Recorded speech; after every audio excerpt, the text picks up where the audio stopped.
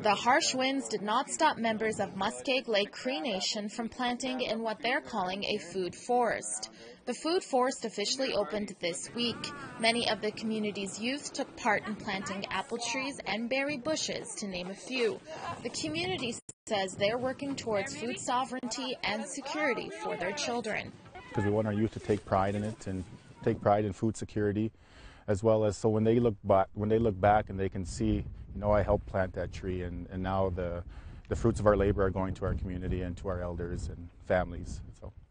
Muskeg Lake partnered with an organization called Canadian Feed the Children to help fund the project. Both parties donated about $10,000 each towards the permaculture community garden. So far, they're happy with all of the hard work the community has put in.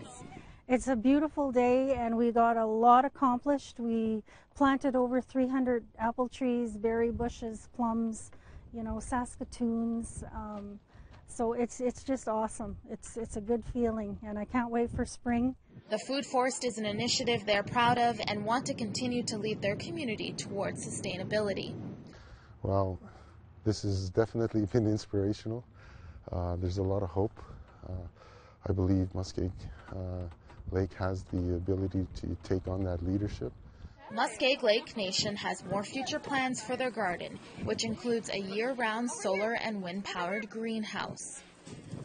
Amber Bernard, APTN National News, Muskeg Lake Cree Nation.